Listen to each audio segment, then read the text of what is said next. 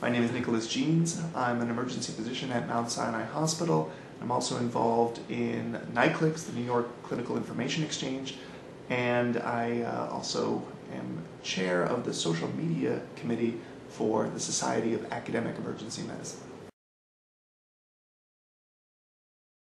Well, this is a very exciting time. You know, doctors are notoriously hard to convince to adopt new technologies, new strategies. They want evidence. They want to see that what they're doing is safe and better than what they have been doing. And I think there are studies right now about social media adoption. There's guidelines that are coming out. Doctors love guidelines. And so I think we're going to see a lot more adoption.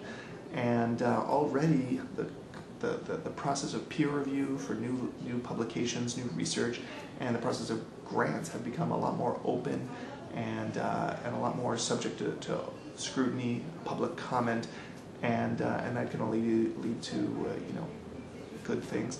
And I think social media is going to start influencing how physicians even search for new data and new research.